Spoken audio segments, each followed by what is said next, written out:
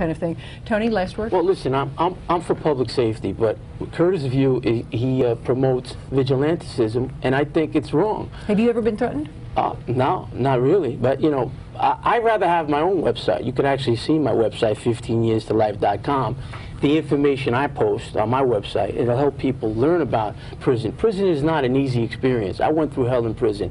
I served 12 years in prison, 5 out on parole. I came out, reintegrated into society. I'm a tax-paying citizen, a productive citizen. But Tony, I'll bet you when you were in jail, you wanted to know what the guy next door to you did because you had to live side by side with him. If you knew actually, he was a murderer, I didn't want to know. Yeah, but Tony, if you knew he was a murderer, you'd be watching your back double time. Actually, I didn't want to know because I couldn't sleep at night. Don't tell me, don't tell me. Nothing. But finally, isn't it a bit ironic that Tony's got a website that tells you all about his background?